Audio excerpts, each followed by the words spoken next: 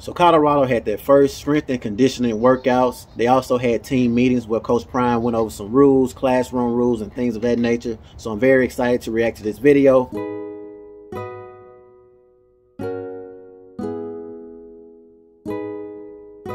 What's good, YouTube? Mag Dog TV back with another video. If you're new here, stopping by for the first time, hit the like, subscribe button, comment. I really appreciate it. Also click the notification bell. That way whenever I upload a video, you guys will be aware. So go ahead and hit the notification bell. Campus, we're not going to wear shirtless, sleeveless shirts on campus. You're not going in the room with your pants hanging down to your butt.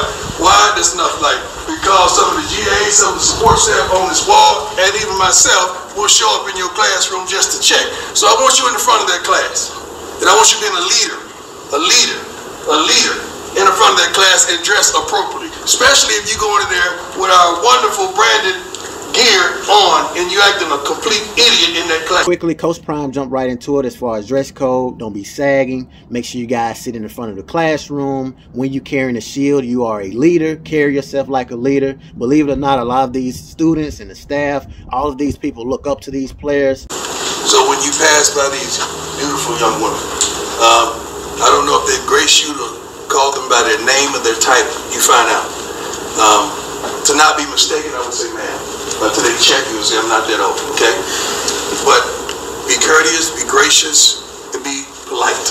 And if there's any dysfunction or obstruction with your girlfriend, fiance, or whoever, with any abuse, that's it. It's over. Don't call me. Don't have your mama call me. Don't call Rick. It's a wrap. You understand that? We're going to respect our women wholeheartedly. Thank you, ladies. Sounds like a simple rule, but this happens more often than not. Sadly, a lot of times abuse towards women come from your football players when we talk about on campus and even on the NFL level. You know, you had the Ray Rice situation, Antonio Brown. So Coach Prime is doing a good thing as far as trying to address this right now.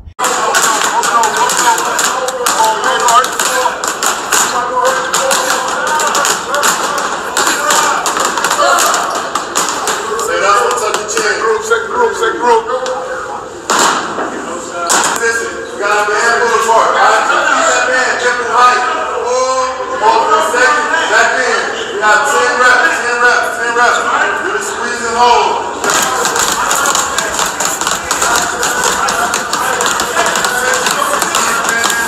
This football has finally begun for these players. Now we're about to see who want it and who don't. This reminds me when I used to have to get up at 4 and 5 a.m. You question yourself, do I really want it? Of all levels of football, being a college football player is the most challenging. I say that because you have to go to class, you have to study, you have to practice, you have to do your homework, you have to go to team meetings, position meetings. When you injured or even when you hurt, you have to go get treatment. And then you have to make the right decisions. If you don't, you are out of there.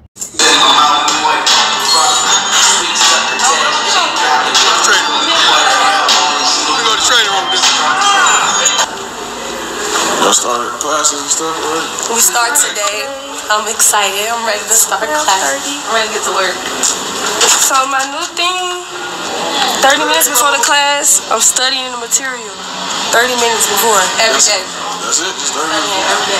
You're not studying after the class? Oh, no, for sure. Every day. We in the library hard. That was a given, though. We working. But they have an academic facility right next to the facility.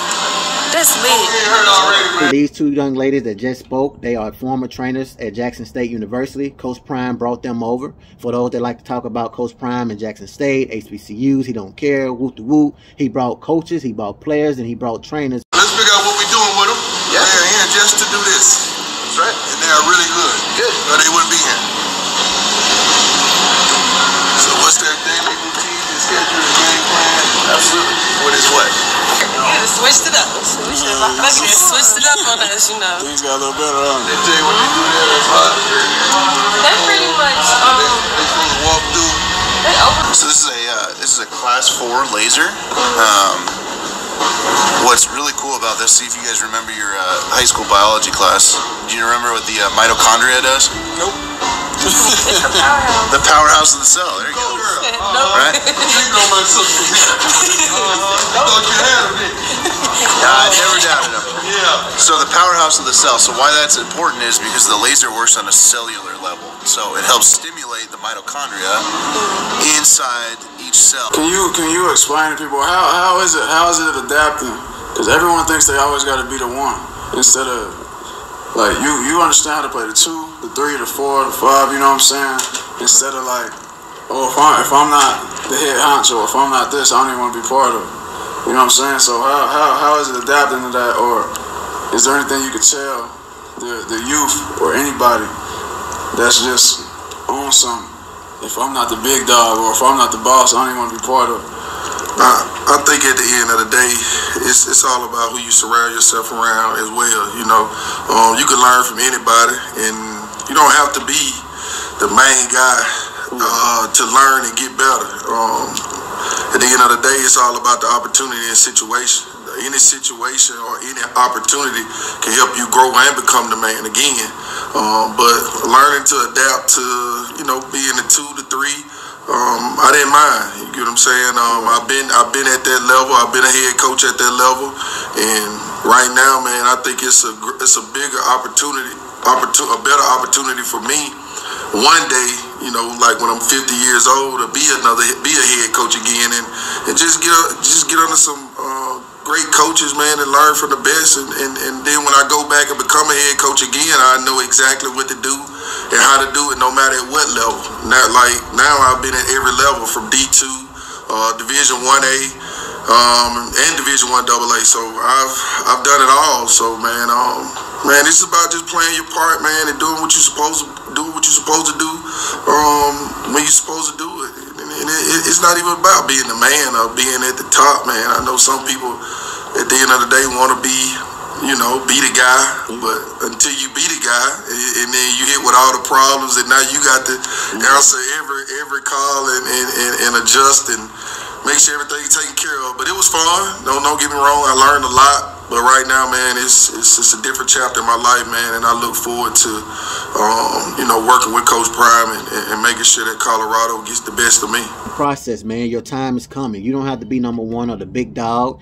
If anything, you can even be the last person. Brock Purdy is an example of this, the quarterback for the San Francisco 49ers. He on his way to play in the NFC Championship game, and he was the last pick of the draft. So this is one of the things I struggle with as an athlete. I used to want to be the number 1. If I'm not the number 1, I'm going to leave. I transferred from different colleges, and the only thing I was doing was hurting myself and wasting a lot of time.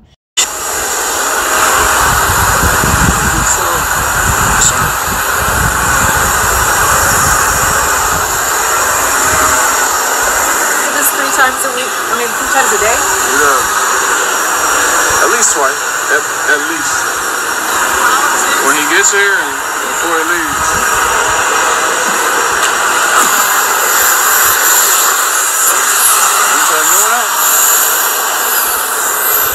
You try a new one out? You gonna finish up?